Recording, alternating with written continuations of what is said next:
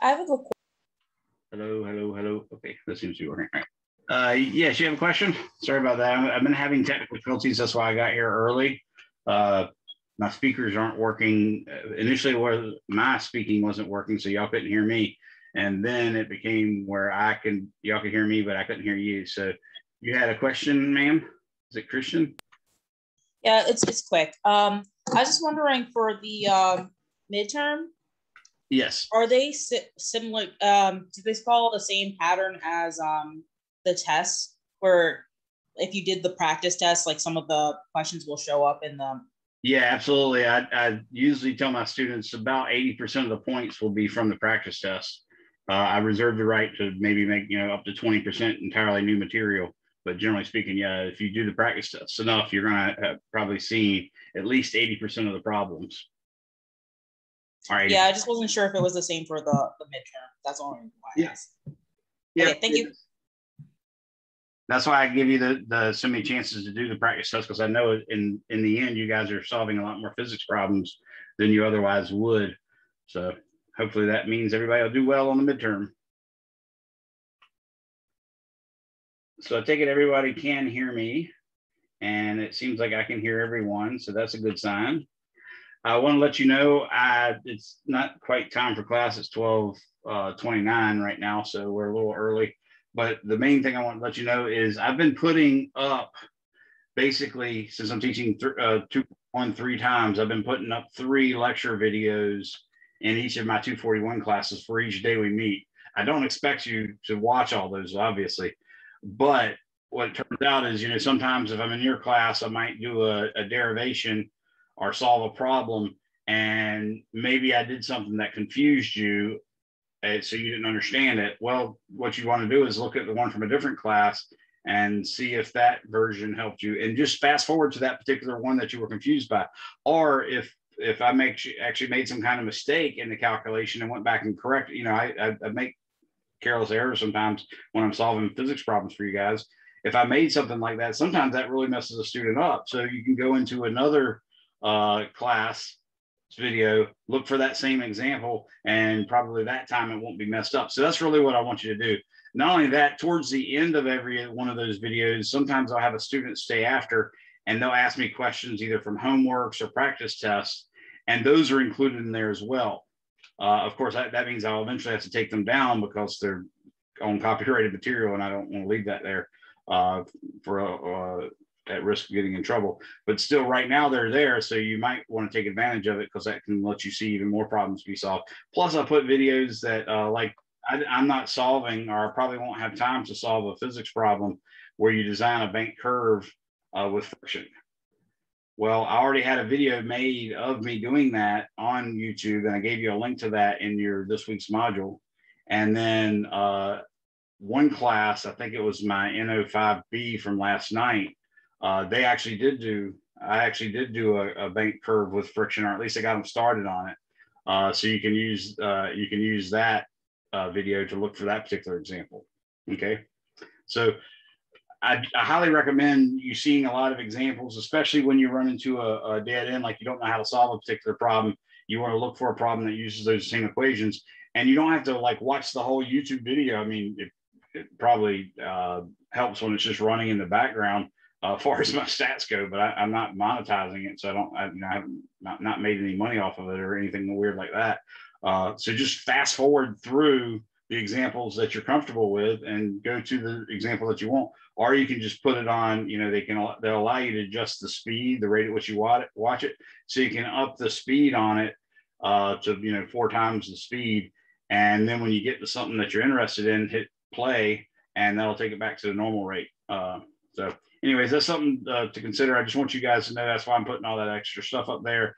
And I haven't updated the list since last week of the titles, but I'll probably be updating those today or tomorrow. So you can look for new titles up there as well. Any questions now regarding any of that stuff or anything else? All right, well, what I'm going to do is I'm going to start by solving a problem where we're going to actually design a bank curve. Okay, so we're going to take a car, assume its velocity is v. assume the radius of the road curve, in other words, right under the center of the vehicle, the distance from that line that the person's driving along, which is circular, to the center of that circle, that's going to be the radius r. And then I'm going to use that to design an angle theta that the curve can be banked at, such that it'll make it through it with zero friction. So ignoring friction means I'm giving a safety factor. And that means if there were actually ice on the road, your friction coefficient would be very, very close to zero. And having the curve banked properly, if you come into that bank going the speed limit, which say is 25 miles per hour, if you come into it going 25 miles per hour, then you'll actually stay right on the curve, even though there's no friction, okay? The downside is if you're driving in snow and ice, you're often driving slower than the speed limit. So your instincts would be going to it at 15. Well, in that case, you're going to slide down into the guardrail, which is hopefully there. Otherwise, into the little cliff that goes into the wastewater retention pond that's adjacent to it. So hopefully that's not the scenario you're going to go through. But anyways, let's do that. I want to start working with example 1. And notice I'm using everything in symbols. And the reason why is when you solve it with symbols, you get an answer to all problems. You know, all problems of that type, all velocities, all angles theta, all radiuses r, stuff like that, and all planets, because I'm going to use the G in it as well. So that's always a good go-to. And then I'm going to do some examples where we actually have numbers immediately after it with the problem, just so you can get a feel for everything. So let me turn on my document cam.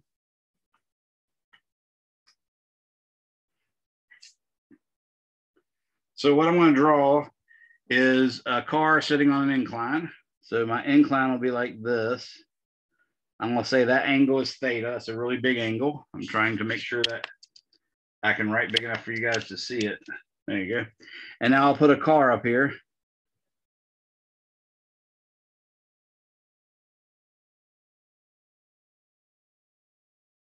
Or perhaps a Jeep. Like that, okay? So that's the scenario. The car is coming out at velocity v.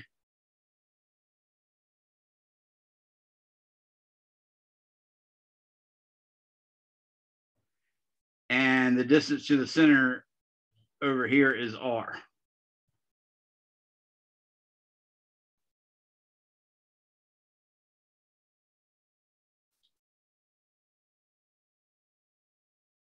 Okay, so we're assuming we know basically v, and I'm going to put an m here. We're really not going to need m, to be honest with you, though.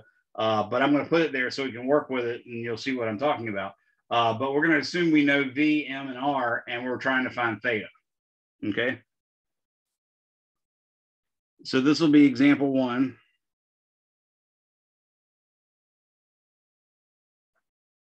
And the way I do this is with a free body diagram, and everything about me wants to make this axis tilted, and you don't want to do that for this problem. So I'm going to make up the positive y-axis. I'm going to make to the left the positive x-axis, and then of course the negative one goes down and right, down to the right. And then I'm also going to draw the incline back there so you can see it. Notice this is the angle theta right there. Okay. Now the reason I need to draw that is because I want to make sure I have my normal vector at the right angle. So if I go 90 degrees from this,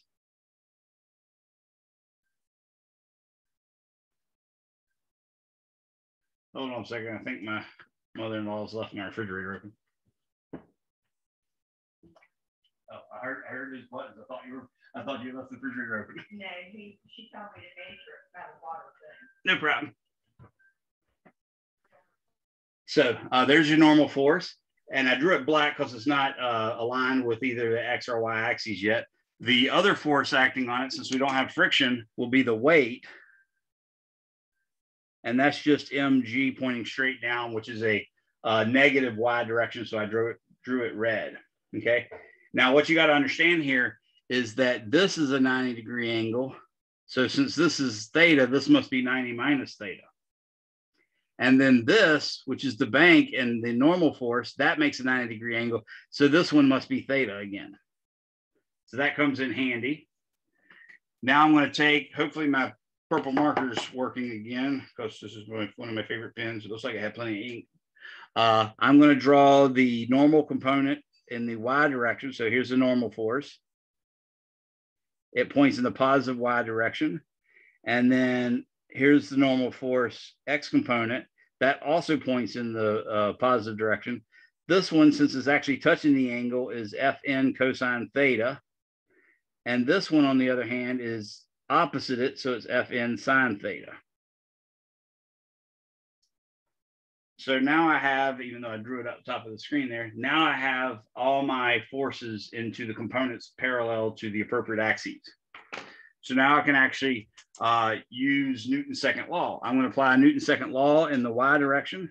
Summation forces in the y direction equals mass times acceleration in the y direction. But we're not expecting the car to bounce up and down like that. So we're going to say A is 0. And that gives me basically all the forces in the y direction is Fn cosine theta minus mg. That's all the forces. It's actually plus mg, but mg is pointing down, so I wrote a negative. And that's all equal to 0. So from that, I get a neat result that you hadn't seen before. The normal force is equal to mg over the cosine of theta. So that's something that's going to come in handy. I'm going to call that equation 1. Now the summation of forces in the x direction equals mass times acceleration. That's the only acceleration, so I didn't need to subscript it. What I want to point out, though, is that in order for this car to make this circle, it has to be accelerating this way at AC, which equals v squared over r. Notice that is the positive direction. So I can write, that is the acceleration. So on the right-hand side, I can write positive m times that a right there. So when I do this, I see that the only force acting in the x direction is the normal force component. So it's Fn sine theta is equal to m v squared over r. And that's going to be equation 2. So now I'm going to plug 1 into 2. And what I'll get is mg sine theta over cosine theta is equal to mv squared over r. And you can see the m's cancel out, which is good because it would be a bummer if you had to have a different angle for each different model of a car. So, you know, in this case, that means a Prius or a fully loaded, double loaded back truck can still use the same bank curve. Not only that, we got a wonderful identity sitting right in front of our face. Does anybody recall what sine theta over cosine theta is? Tangent theta. Exactly. So now we have that theta is equal to the tangent inverse of v squared over gr.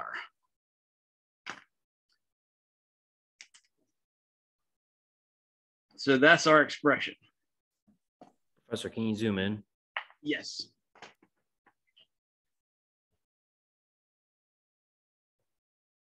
I didn't focus, but hopefully you can still read it since it's that close.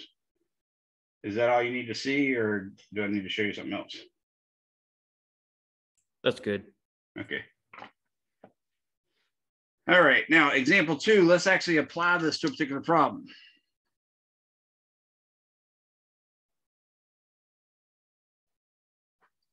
So theta is question mark when, in this case, I'm going to say V equals 60 miles per hour, which hopefully you guys remember is 26.8 meters per second.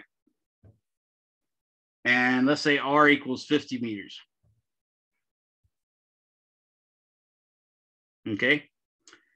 So that's our question. Well, if I go to calculate it, you can see that theta is equal to the tangent inverse of 26.8 meters per second squared over 9.80 meters per second every second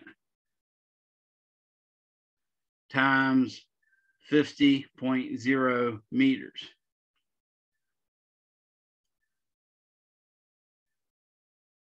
So when I do that, I get 55.697 degrees. Now, obviously, this is 3 fig figs, 3 sig figs, 3 sig figs. So these last two digits aren't really necessary. I just carry them in case I needed to use that angle for a subsequent calculation. And I always underline them to keep track. And again, this is not really proper lab procedure. That propagation of error stuff that I've shown you is the way you're supposed to deal with it with labs, but they still more or less use this when they're doing homework problems. So I'm trying to make sure I keep my sig figs in order for that. If you wanted to consider a different scenario, for instance, if I said for V equals 60 miles per hour, but R equals 100 meters, just to see how theta is dependent on the radius. When I do that calculation, I get 36.238 degrees. So you can see by reducing or increasing the radius by a factor of 2, decreased this by a pretty big margin, 36 over 55. So that's roughly what, 5 over 6. So yeah, that's about 1/6 of 16 2/3%. So 5 times that be 50, about 80%. So this is only 80% of that, so I reduced it 20%. If you want to try another scenario, you might say, well, what about for V equals 30 miles per hour? Again, 3 sig figs is what I'm working it with here, but R and R still being 100. You can see clearly the V is squared up there, so it should have a much bigger effect. And in fact, when you do that, you get theta equals 10.382 degrees. So you can see the decrease in the speed by a half actually decreases well under 1/3. So yeah, the speed has a much bigger effect than the radius does, but the radius is important, okay? And, by seeing it this way, you can see obviously why, because tangent, if you look at a graph of tangent, the only part we care about for this type problem is this part where it goes from 0 to 90 degrees. And you can see the bigger the argument, which is this part right here, the bigger that is, the bigger the angle gets.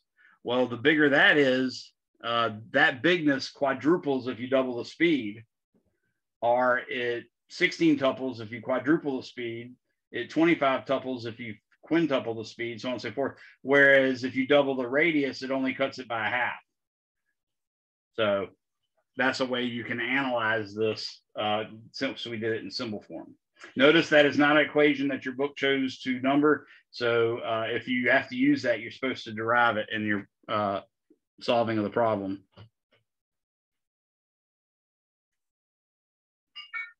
So let's go on to example 3 now. So what we just did was an example where basically we worked out a banking of a curve. Now what I want to do is do something you probably did as a kid, which is imagine taking a bucket of either sand or water and you probably swung it around over your head and the sand or water didn't spill out. That's an interesting phenomenon. So I'm going to actually explain that phenomenon. I'm going to imagine the bucket going in a circle with a velocity, again, just plain V, and a radius, again, just plain R. And what I want to do is analyze it at that point at the top.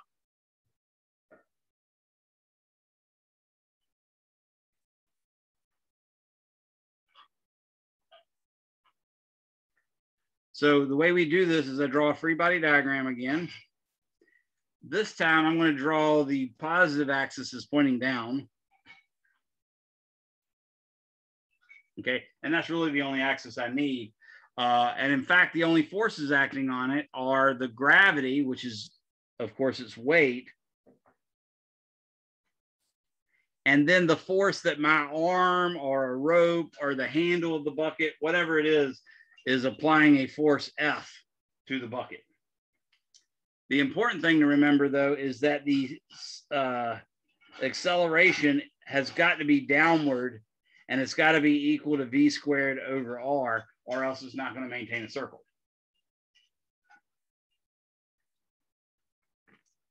So if I take the summation of forces in the y direction equals mass times the only acceleration, which I'm just going to call a, then what I get is F plus mg is equal to mv squared over r.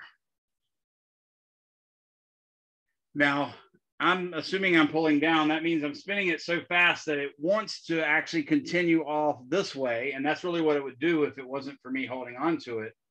But the fact that I have to hold it means I'm spinning it faster than necessary. If I spin it till, if I spun it at such a high speed or rotated at such a high speed that the force required for me to keep it in the circle was 0, then what would be going on is the weight is exactly equal to the force necessary to keep it going in a circle. And the water, of course, wouldn't move at all. So that's how we solve for what the minimum speed is. So V minimum occurs when F goes to 0. Whoa, I left off some words there. Minimum. Minimum. Got in the middle of the word and just thought I'd already finished the syllable. So the velocity minimum, which is what speed it has to actually be going to keep the water from spilling on you, that occurs when F goes to 0. So we can see that, in fact, mg equals mv squared over r, which is nice because, again, we see that the mass is irrelevant. So it doesn't matter if you do a thimble, a shot glass, or a 5-gallon bucket of water, you still get the same result. And V minimum, which I should write there too, V min is equal to the square root of G times R.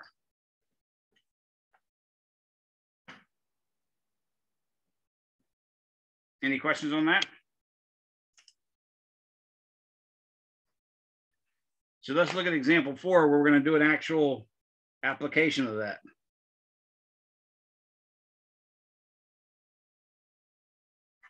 So example 4, left off the E. Example 4, let's assume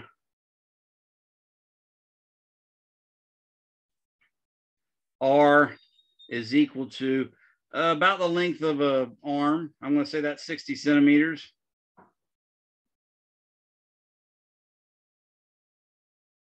What is V min? Okay.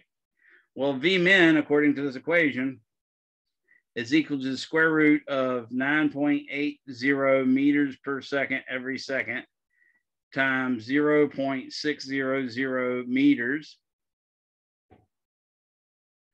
And when you do that, you get 2.4248, if I remember correctly,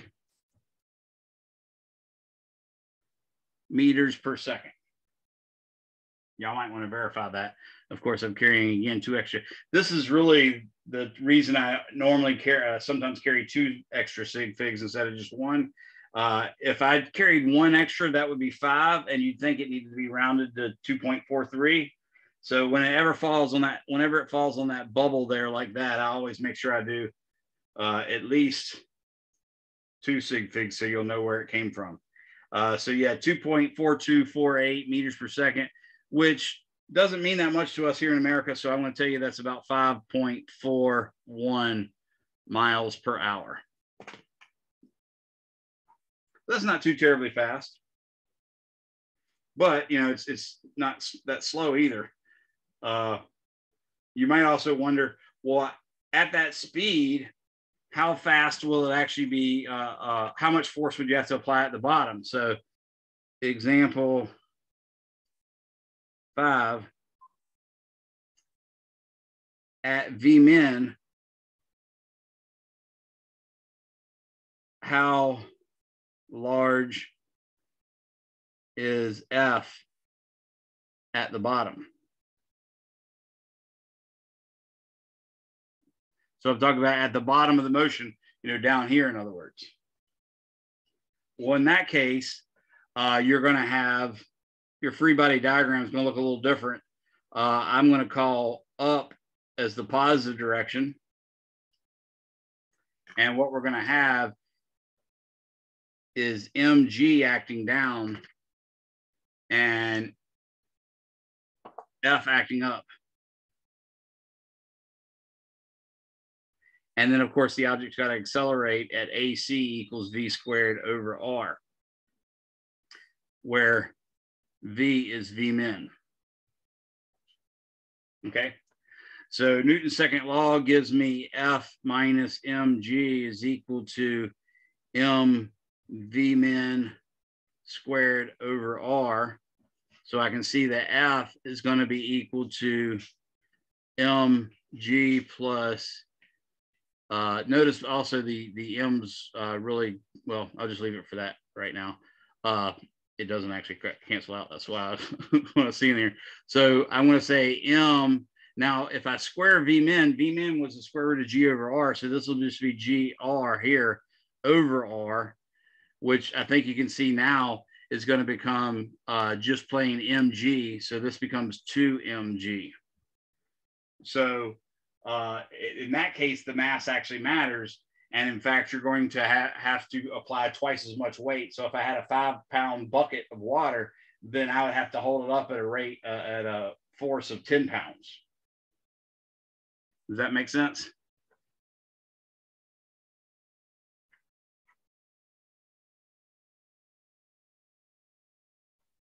And that's again at Vmin.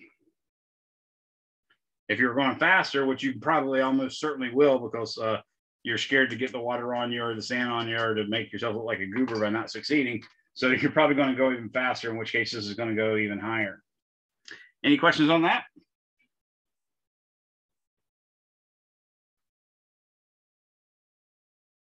All right, now I'm going to try another problem.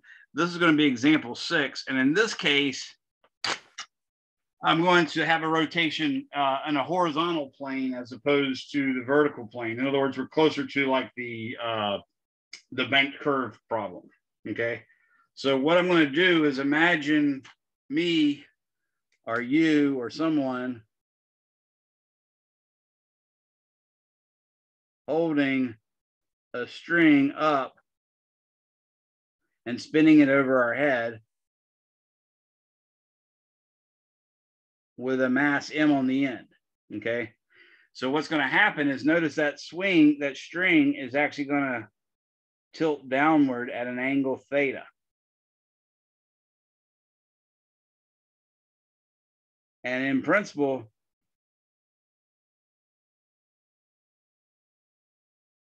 it's going to follow a flat circle like that, okay? What I want to know is, for a given speed v, and a given string length r, what is theta?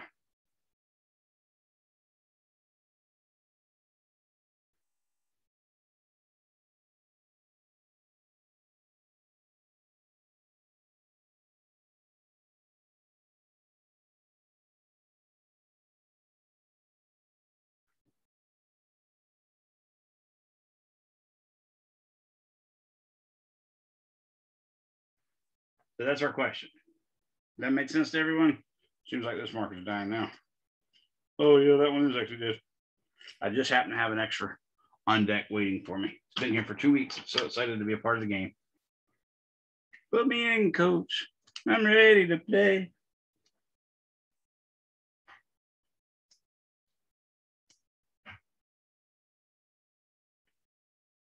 So everybody understand the problem? think so. Okay. So I'm going to put the mass M here. I'm going to do a coordinate system where up is positive.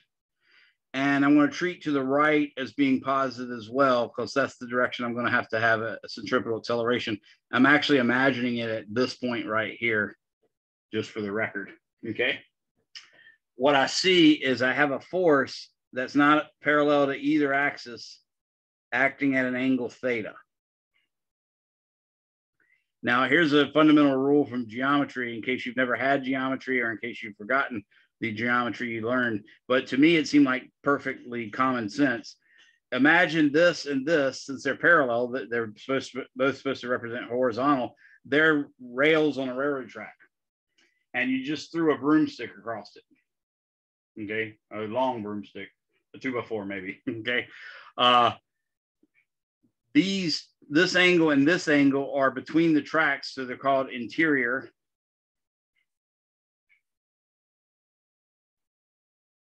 But they're on alternate sides of the 2x4 or the broomstick, so they're called alternate interior.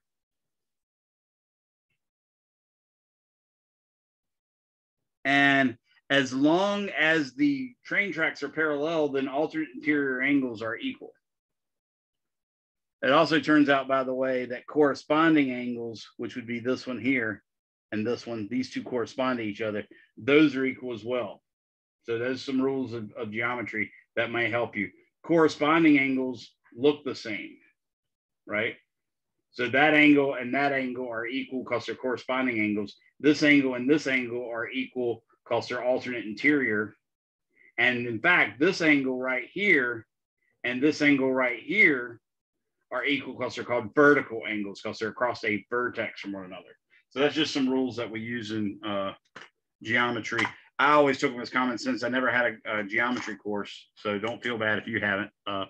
Now, the forces acting on it are the object's weight, mg, downward. And then we have, acting in the positive direction, we have this tension, T, okay? Now, that's actually a black vector because it's not parallel to either axis. But its components are going to be purple because they're positive. So this component, which you can see is opposite the angle theta, is going to be T sine theta. And this component, which you can see is touching the angle or adjacent to the angle, is T cosine theta. Okay. So now we're all good. We just have to realize that this thing has to be accelerating in that positive direction. And AC has got to equal V squared over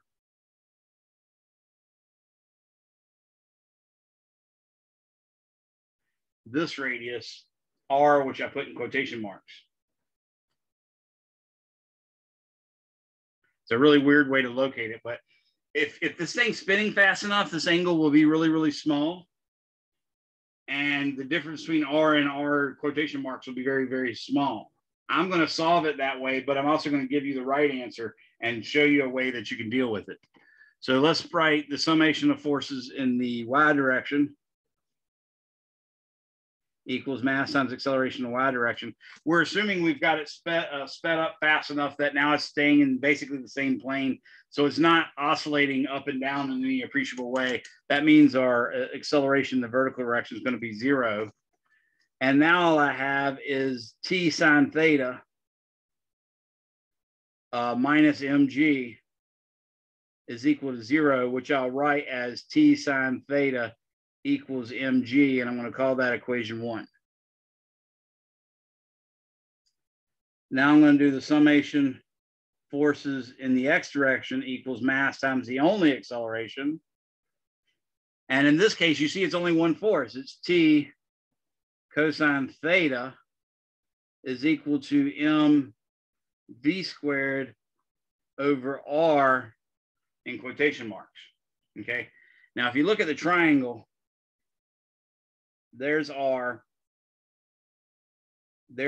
in quotation marks, and here's the angle theta.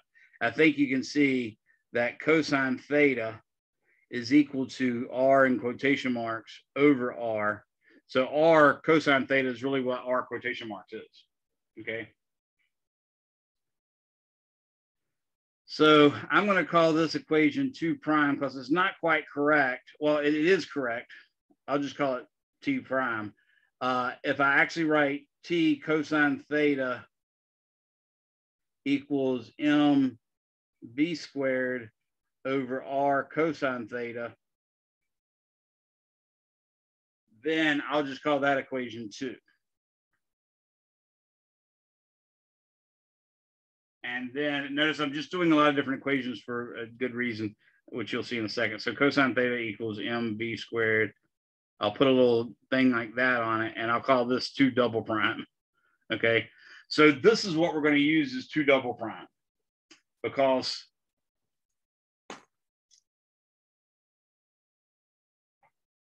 this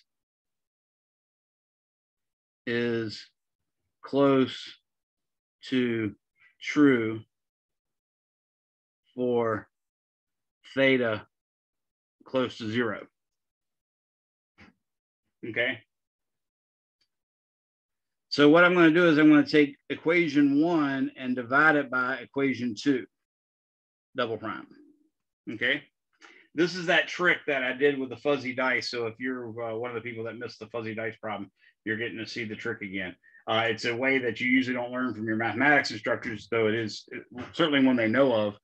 There's just caveats to it, like you can't divide by something that could possibly be 0 because you might get an expression that you didn't realize was dividing by 0. That makes absolutely no sense. So that's the danger of doing it.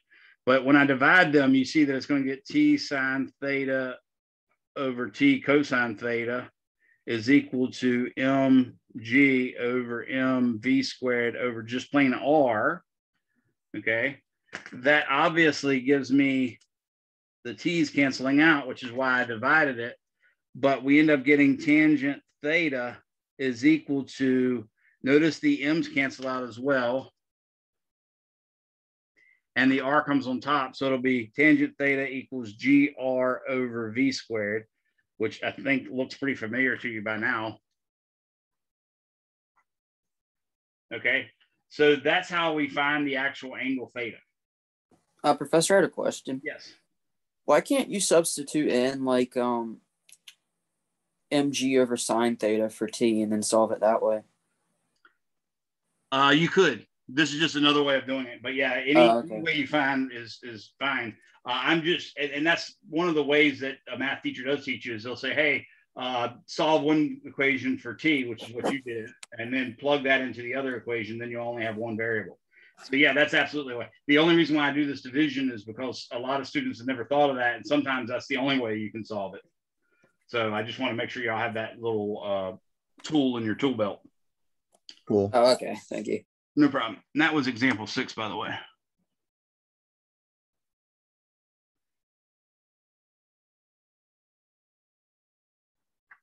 Now we'll go to example 7, which is us applying that.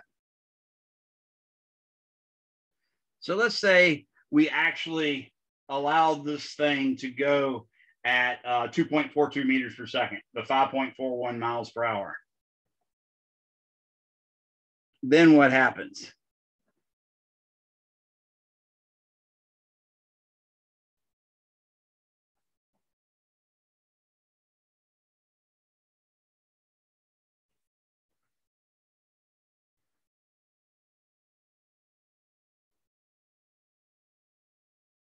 Okay, so this is a condition. 5 miles per hour is not that slow. I mean, you certainly can spin it faster than 5 miles per hour, but it's not that slow. Let's see what happens with the angle. And if the angle isn't that close to 0, we'll know that it's something fishy with it. Okay, so when we do this, we're going to say theta is equal to the inverse tangent of 9.80 meters per second every second times, in this case, I'm going to use 30 centimeters, even though that's, we took this 2.42 from the previous problem just to have a velocity use. I'm going to choose basically the diagonal distance across a sheet of paper, which is about 30 centimeters. So I'm going to say 0.300 meters. They'll say, and r equals 30.0 centimeters. And I'm going to divide that ultimately. Oh, I did the wrong thing, didn't I? Yeah. 0.300 meters goes here. And luckily, I have a Flibberty gibbet that fixes everything. This, of course, is going to be 2.42. And I'm just going to leave it at 2.42 because I just made up the reason to use the speed anyways. And I'll got to remember to square that. When I do this calculation, I'm going to come up with a very specific angle. I think it's 26.5 degrees. I think you were right the first time, Professor, because you put GV squared over R, not GR. Oh, thank you. Yeah, where was I thinking that? Yeah, it was G times R. Thanks. Now I got a double erase it. I appreciate you catching me on that, though. I don't know where I looked and saw it upside down. Yeah, it looks right everywhere I wrote it. So thanks for catching that again. So this is going to be 0.300 meters. And then the velocity, of course, I said was 2.42 meters per second. And that's going to be squared. The main thing you see here is meters per second. Every second is meters per second squared times meters. So that's meters squared per second squared. And then this is meters per second, whole quantity squared. So those units cancel out, which is what you expect. Remember, tangent is the ratio of opposite to adjacent. They should be like meters per meter, which would be no unit. So you do expect this to come out to be a unitless number inside the argument. So when I do that and I get the calculation back, I get 26.657, if I remember correctly. Yes, 26.657 degrees, carrying 2 extra sig figs. That 5 is another reason to do 2 instead of 1 extra sig fig, just because, again, it's that 5. You don't know if it's been rounded or not. Now that we have that, we can see, oh, well, crap, that is not what I would call close to theta equal 1. So, or theta equals 0, excuse me. 26.657 is not approximately 0 degrees. So likely wrong.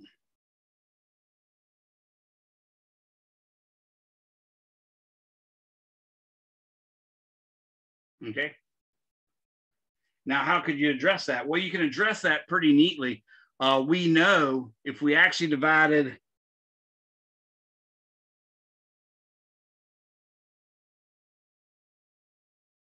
divided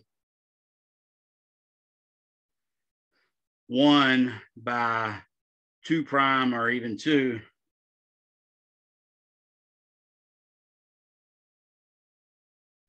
then we would get tangent theta is equal to GR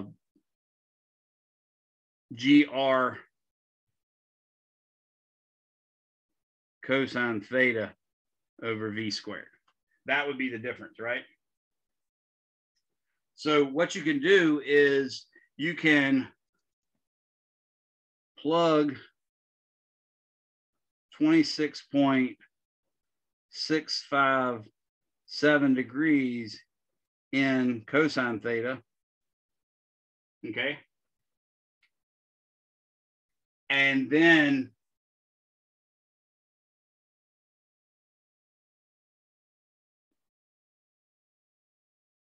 solve for the other theta using that same velocity, right? Now that should bring you to possibly a closer angle, because what's going on here is we have a more or less a tangent, transcendental equation. It's really, this is not one that's easy to solve, right? You can't just write theta equals square root of something or other, or theta equals the sine of something or another.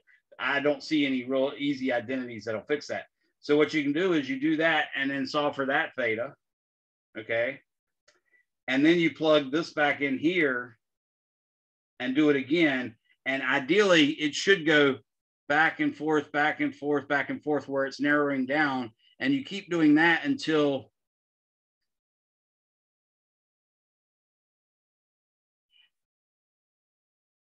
keep repeating until second decimal place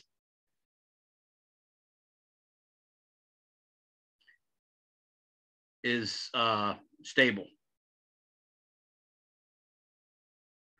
So that's one way you could do this. It's an iterative method, if you will. If you find that they're going back and forth and getting further and further away from some common center, then it's not the kind of thing that can be solved that way. So that's one way you can get extra credit, or half of the way you can get extra credit. So if you do this process, notice you solved for theta using it without cosine. You got an angle. Now you're going to plug in cosine of that angle instead of just 1 and solve for a new theta. And then you're going to plug that in there and solve for a new theta. And you keep doing that. Hopefully it's going to converge on an answer. If it doesn't, show me at least 5 or 6 iterations. You got to show at least 5 or 6 iterations to get extra credit.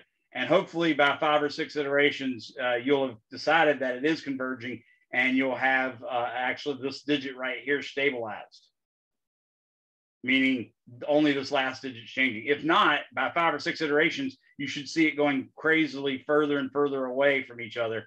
And then that just happens to be one where you can't use this method. The other thing I want you to do for extra credit is plot tangent theta, and that's y equals tangent theta, and y equals g r cosine theta over v squared. I think that's right. Yeah, g r cosine theta on Desmos, and find an answer that way. Okay, wherever those two graphs cross each other, you will have the right theta. Okay, and it should look like what you got on there. So if you do these two things here, my syllabus I think says I'm going to drop your 2 lowest regular homework grades.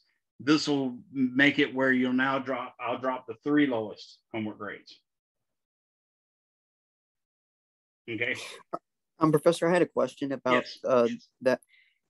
If you know that r cosine theta equals the r with the quotation marks, could you substitute into the equation, like plug in r in quotation marks over cosine theta in for r, and then find theta that way, like find an equation more or less for what you theta did in this first step by taking this and plugging in cosine and then filling all this out. You're actually saying, okay, well, I think the r is closer to this quantity. Okay. And then you're solving for a new theta. Now, if you repeat that over and over again, you're getting closer and closer each time, ideally. So that's why I'm doing it. But yeah, you're exactly thinking the right way. You just, I think it was sort of a eureka moment that you didn't realize was a eureka moment where you got what I was doing. Does that make sense? I think so, because yeah, what I did is I just solved for theta once I did that for just an equation of theta. What did you get for that second theta then?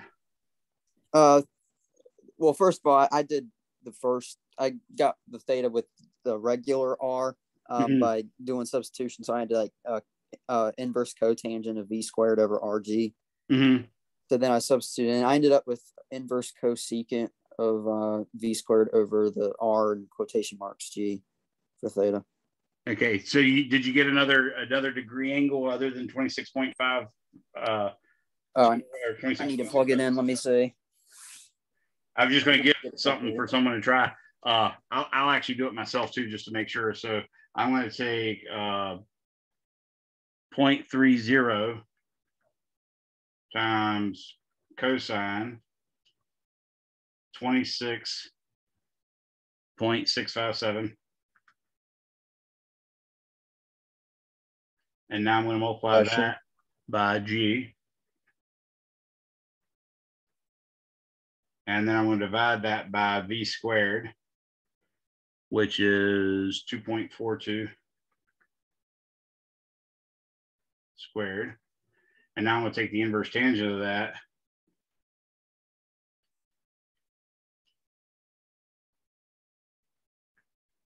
And I get 24.16. Let me solve this one out. What were the numbers again? Because they're kind of small. I can't really tell. So the R is 0.30. Okay. The V V is 2.42. All right. Let me start. And I got the 26.652.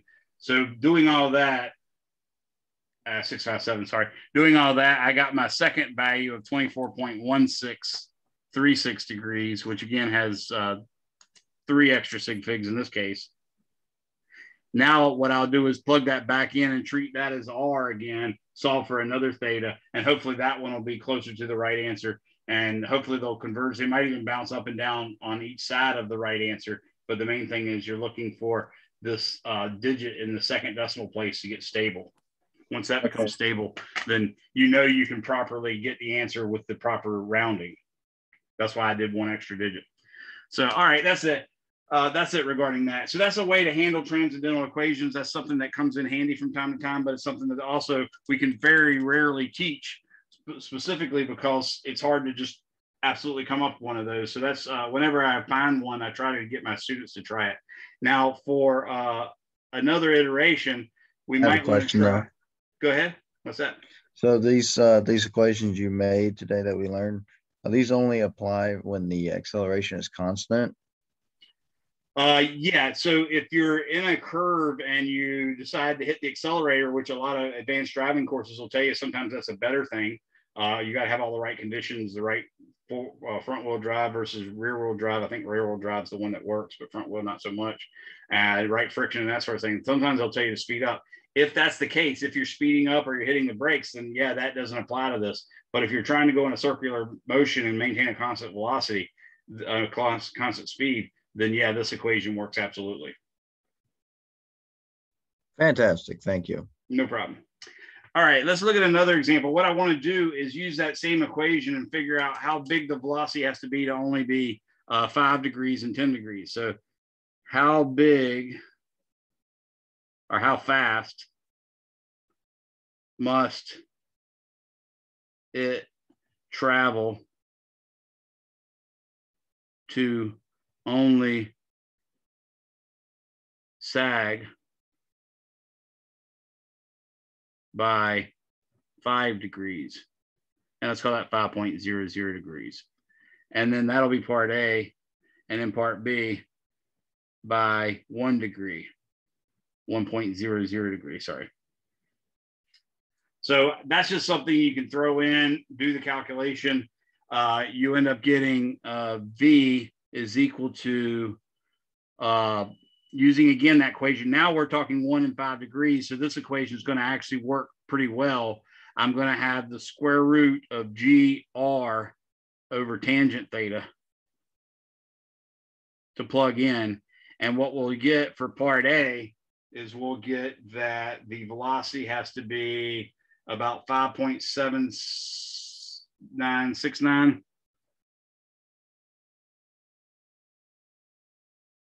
meters per second, which is, by the way, about 13 miles per hour. And for part B, when I did that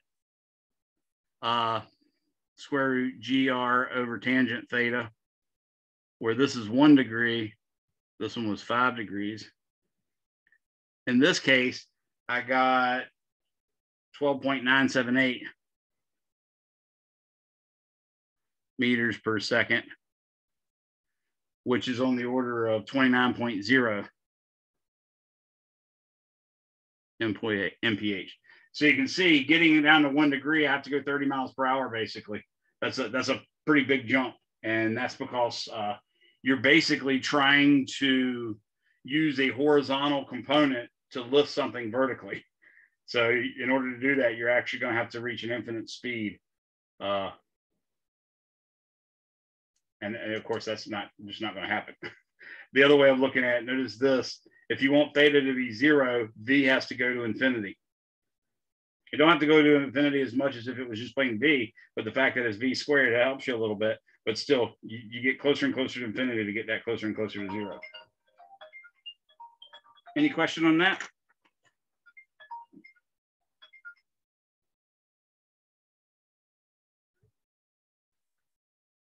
Okay. So we started at what, 12:30? We're supposed to run to 1:45. Yeah. No questions on that, everybody? I'm worried my speaker stopped working yet. So that's example 8, and that sort of exhausts those possibilities. What else would I like to do? That basically is enough to complete really chapter 5. But I'm going to go ahead and do one more robust example. And this one I'm going to try to include friction. So we're going to do the same car scenario. And I'm going to assume that the car might be going close to the maximum speed so that the friction force acts to push the car down. So here's my angle theta. We can't see it. Oh, thank you. There's my angle theta. There's my car.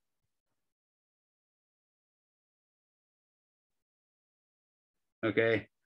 It has a mass m, which may or may not be relevant. It's still going a velocity v, and the radius is still r. I draw my free body diagram this time, though. Again, I use a vertical y component, and I'm assuming it's going around a curve this way. So I'm going to call this the positive x direction. So the forces acting on it are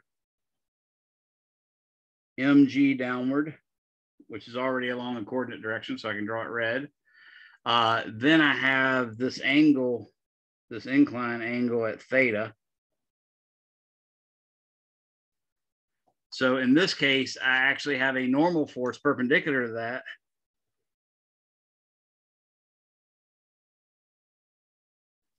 That was my dead marker, I think. And I also have a friction force, which is going to act along this direction. And that's going to be a static friction because I'm assuming they're not skidding yet. Okay. Now, in reality, when we're done with this, we need to check what happens, what minimum speed requires a friction force to push that way, just to keep from sliding down the hill, for instance. Let me double check something real quick. Yeah, we'll put that. Okay, so now all I got to do is make my components. Obviously, I've got two positive components for the normal force.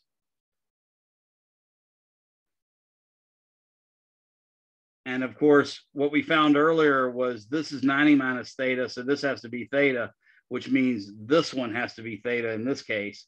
So this is Fn cosine theta, and this is Fn sine theta. And this is mu static times Fn. In other words, I'm considering the maximum case right now, because that really is a scenario we want to go as fast as we can without sliding up the hill. So the static friction is going to apply just enough force until it can't do any more, and it can't do any more when it gets to this amount. Does that make sense to everyone? Now this one's going to have a negative y component. So that should be mu sub s Fn times the cosine theta. Oh, excuse me, times the sine of theta. I was reading that angle as is up here, but it's actually down at the bottom, remember. So this is the angle theta. So this is Fn sine theta. This, on the other hand, is a positive component going to the left. So it actually contributes to the centripetal acceleration force. So in this case, it's mu s Fn times the cosine theta. So now we're in a position where we can write our Newton's second law. So the summation forces in the y direction equals mass times acceleration in the y direction, which again, we're going to say the y direction acceleration is 0. So in this case, I'm going to get all my positive forces, which is Fn cosine theta. And that's the only positive one. And then I get minus mu SN F normal sine theta, and then minus mg, all that equals 0.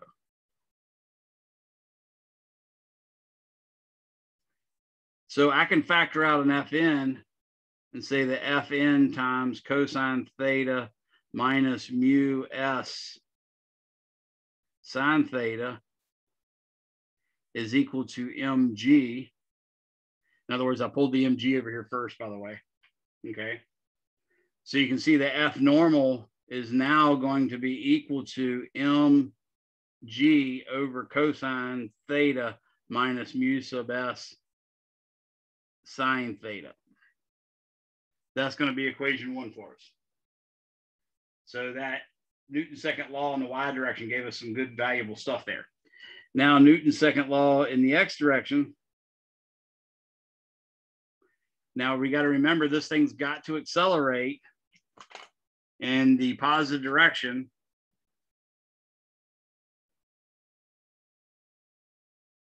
Like that. So now I'm going to take all my positive forces in the x direction, which is only this guy and this guy. So I'm going to say Fn sine theta plus mu s Fn cosine theta is equal to mv squared over r. That's going to be equation 2. Now I'm going to plug 1 into 2. So I'm going to get mg, and notice there's a Fn in both terms, so I'm going to go ahead and get a common denominator too. That common denominator, of course, is already there. It's cosine theta minus mu s sine theta. That's already there. So now I'm going to get Fn. This gave me an mg times the sine theta. This one gave me a mu s, an mg sine theta, and a cosine, or excuse me, an mg and a cosine theta. So this one will be plus mu s mg cosine theta. That's all equal to mv squared over r.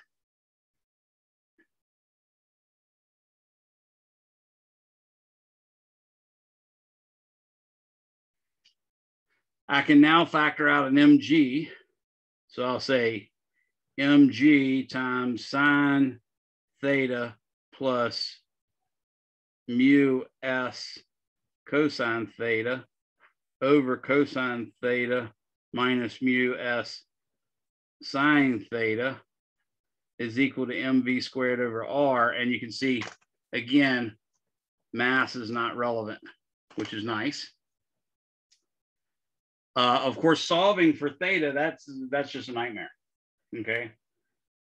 But you have an expression that allows you to come really close if you so desire. You just have to calculate sine theta minus mu s cosine theta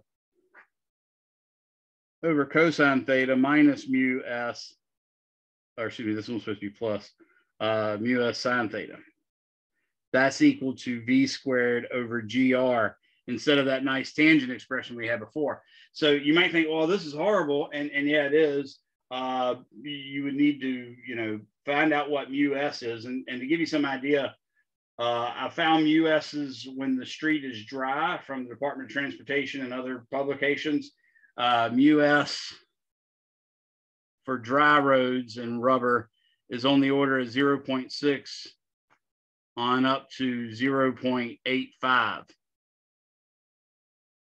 Okay, but in wet conditions, it's on the order of 0.2 to 0.4.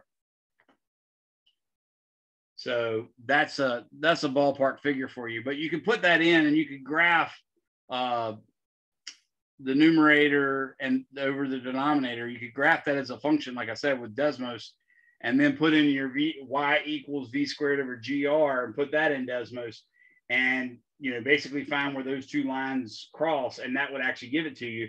That again is another nice way of solving a transcendental equation. Or you could flip it. And what I mean by flip it is say, okay, well, how about this?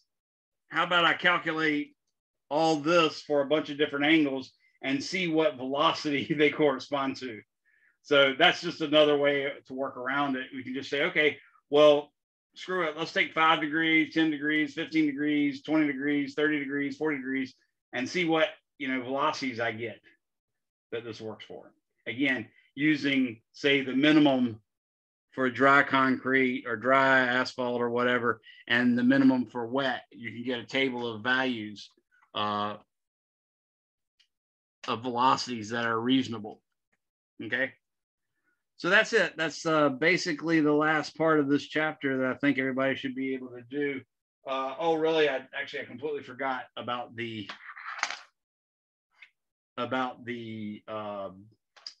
air resistance. The general rule, by the way, with air resistance, I would just quickly tell you this. The air drag or air resistance, this is example 9. Air drag is a force that's either proportional to velocity or velocity squared. Okay, we're only handling the velocity one. The velocity squared one's a little bit more complicated. But if you just take a ball falling, for instance, then the forces acting on it are mg and You can't see it. thank you. The forces acting on it are mg and some constant bv. As the velocity gets higher and higher and higher, clearly the drag force gets larger and larger and larger. So from that, you can say, well, mg minus bv is equal to m dv dt. You can divide both sides by m, you'll get g minus b over g v is equal to dv dt. Okay, now you can say dv over g, or excuse me, over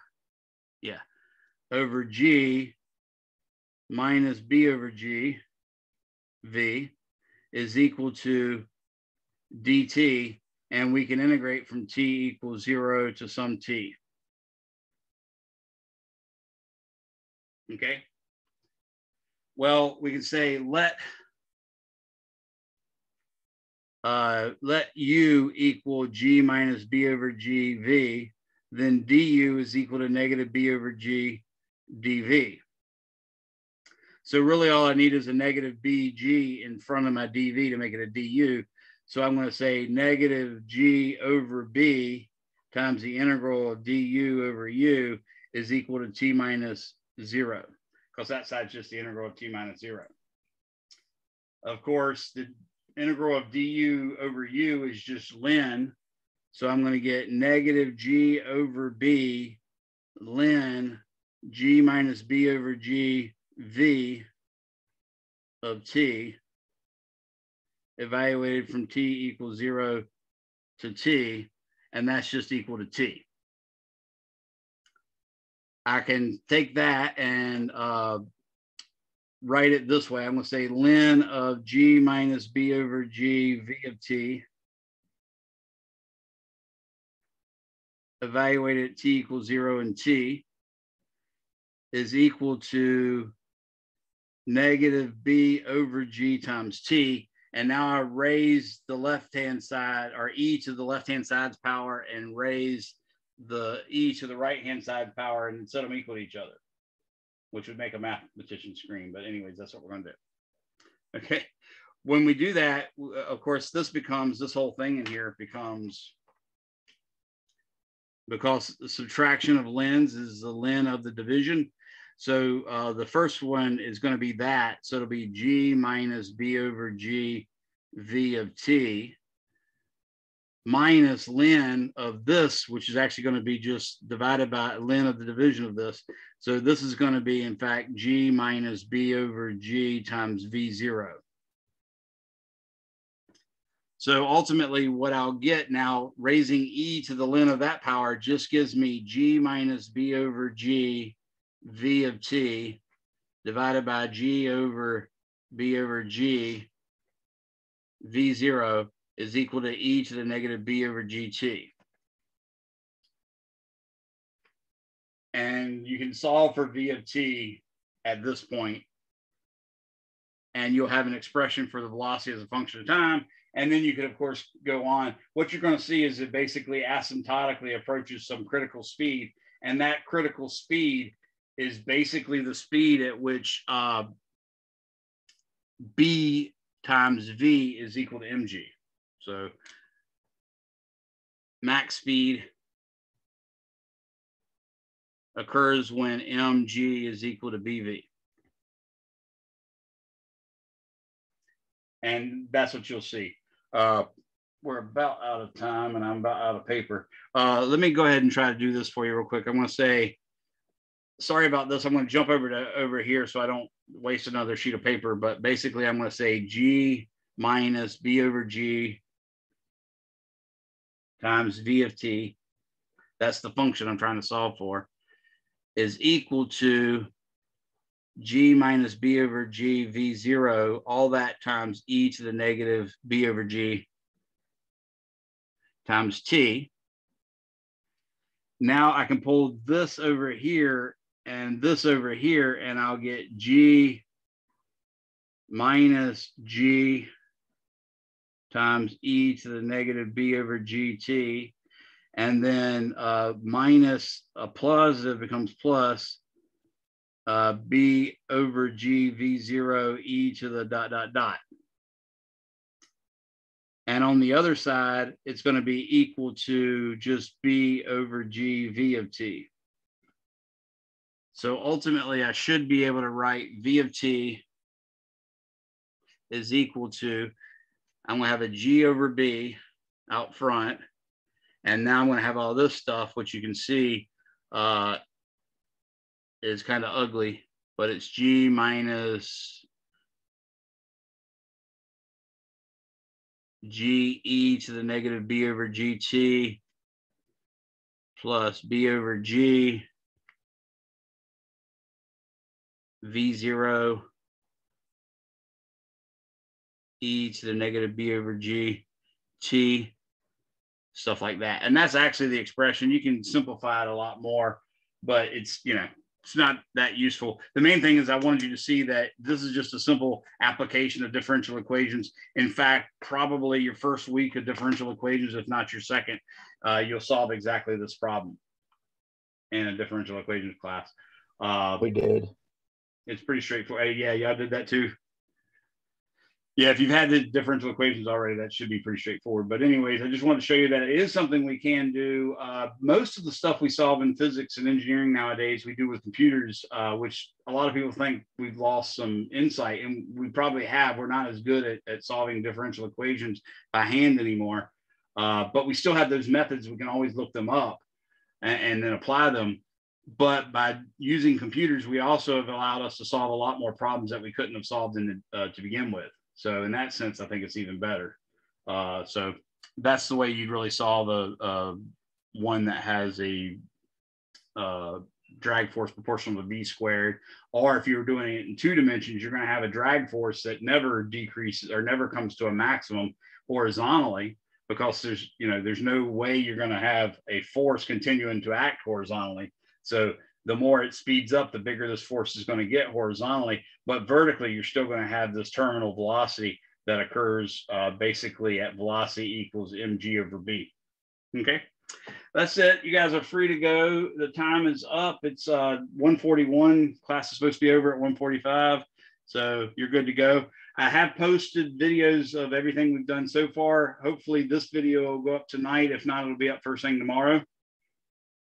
Professor, can you show the extra credit problem one more time? Yes. I just wanted to see the what you wanted us to graph on Desmos. So I got the value that it converges to. Yeah, I want you to graph y equals tangent theta. Okay.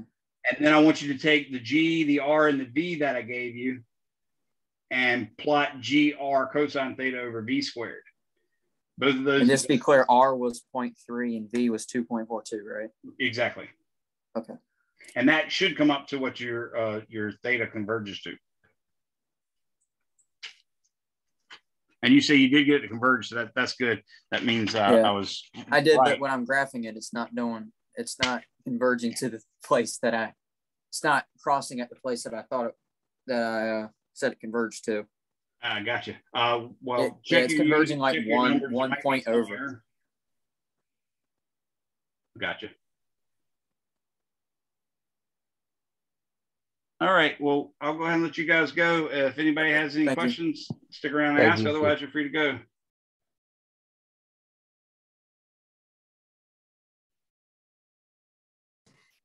I don't know if you've seen these pens, the erasable ones, but they're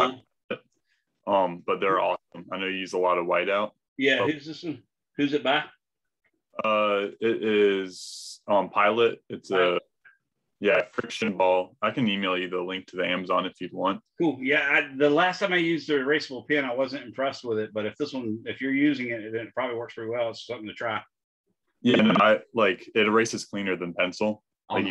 It's pretty cool. I'll send you the link. I love this marker or this pen, these precise V5 pens. They're wonderful writing. And these told pens are super expensive and nice, but they run out of ink too quick. But they don't have erasable either one. But yeah, I would like to check it out. So yeah, send me a link to it from Amazon. That'd be cool. Yeah, like they don't like write as clean as like a regular ballpoint does. They write plenty clean enough, but like it's not like a super high end writing. But the racing is really good. Nice. Yeah. Thanks, David. Have a good one. You too.